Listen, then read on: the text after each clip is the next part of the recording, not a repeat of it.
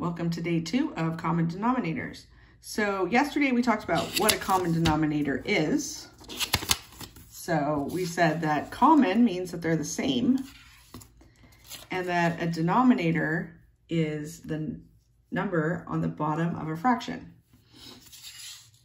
So today we're going to talk about how you can get a common denominator for one of the fractions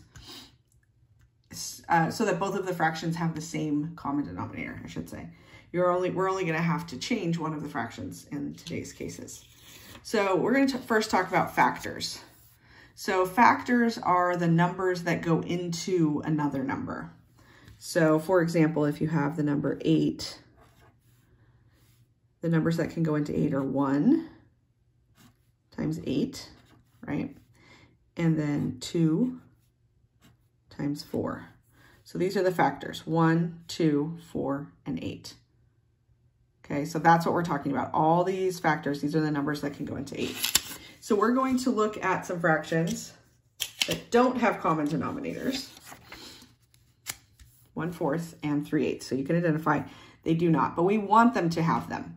So what we can do is the first thing that you're going to want to do is you look at the bigger denominator and see if the smaller denominator goes into it. Is the smaller denominator a factor of the bigger one? In this case, it is, right? 4 goes into 8. Well, how many times? 4 goes into 8 2 times. So to get our common denominator, we're going to multiply 1/4 times 2 over 2, which is 1. So we're not changing the size of it. We're just changing how it looks. We're keeping it proportional to our original fraction. But now it will have a denominator that is common to this other fraction. So 1 times 2 is 2. That's our numerator. And 4 times 2 is 8. And our other one was 3/8. We don't have to do anything to that one. And as you will see, now they have a common denominator. Now we could add them or subtract them or do some other things with them if we needed to. But that's really what we're working towards, is being able to add and subtract them.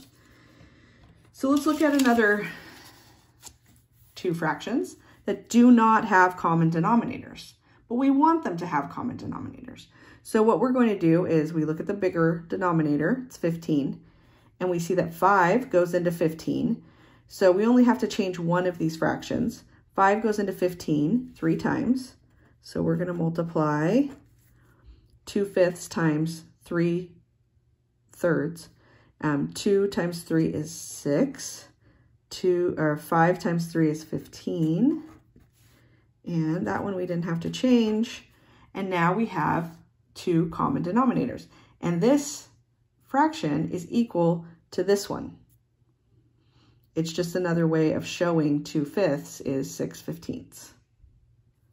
Okay. And let's just do one last one. Give you one more example. So we have, these are not common. We have a 9 and a 90. The 90 is the bigger one.